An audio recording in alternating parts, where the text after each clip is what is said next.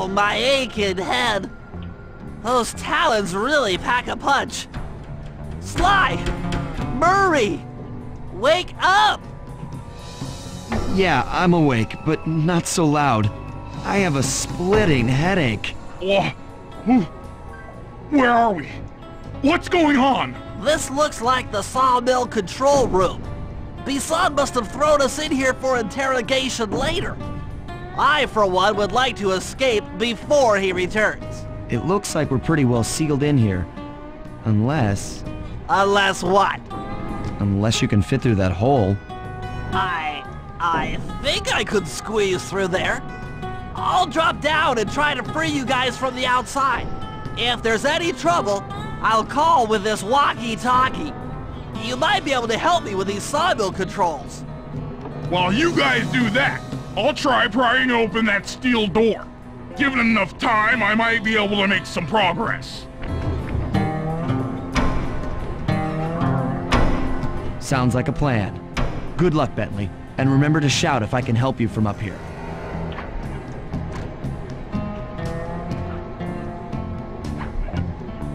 Bentley, you okay? I can't see you from in here, but I heard the fall. I'll be fine. Just give me a moment to catch my breath. Well now, Candy Britches. I should have figured a puny turtle like you'd find a rat hole to squirm through. Well, I just dropped my glasses, had to come pick them up. I ain't like you, boy. I ain't stupid. When y'all were unconscious, me and my boys paid a visit to your hideout and found all them clockwork parts. Lucky thing, too. Arpeggio is willing to plunk down a king's ransom for the whole lot. I even threw in the talons. You sold all the clockwork parts? Arpeggio has them all? I wouldn't expect one of your kind to understand the finer points of commerce. You turtles are too stupid to know a woodcutter from a woodchuck. That's it! Time I showed you just how stupid we turtles really are. Sly, on my command! I hear ya. Prepare yourself, Bisson! En garde! Okay, Walnut. Get ready for a smushing. Call out which lever I should pull. Saws! Drop him! Done. Let him go! There you go. Saws! On it. Flame him! Come on in here, boys.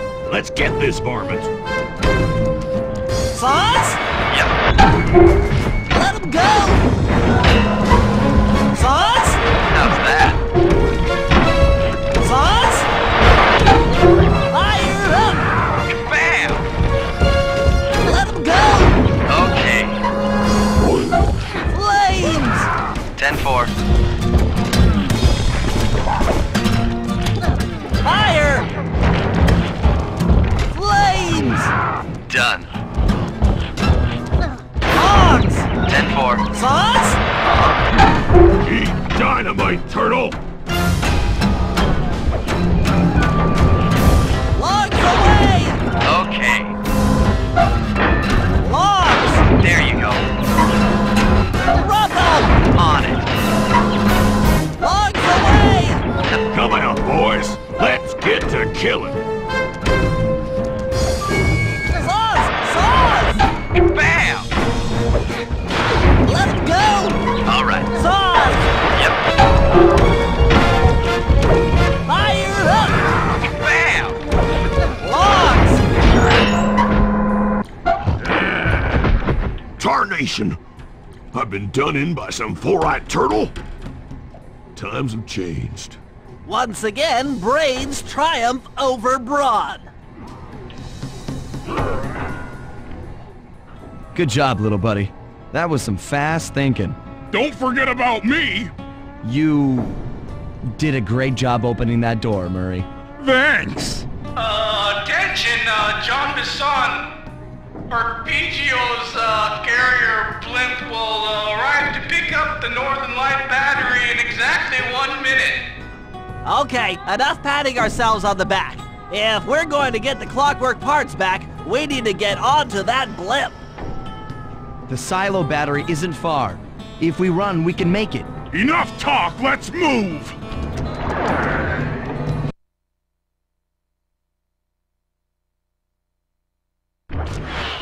Shake a leg! That blimp's on its way!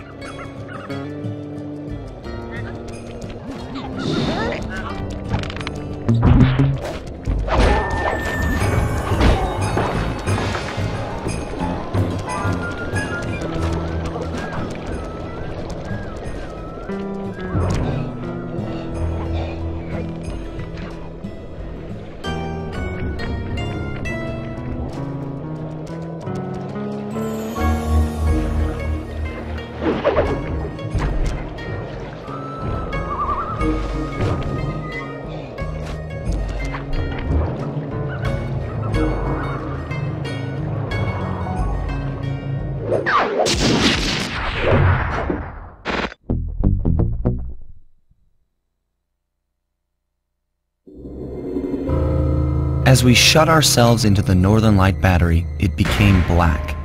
For a few long minutes, we just sat there in darkness.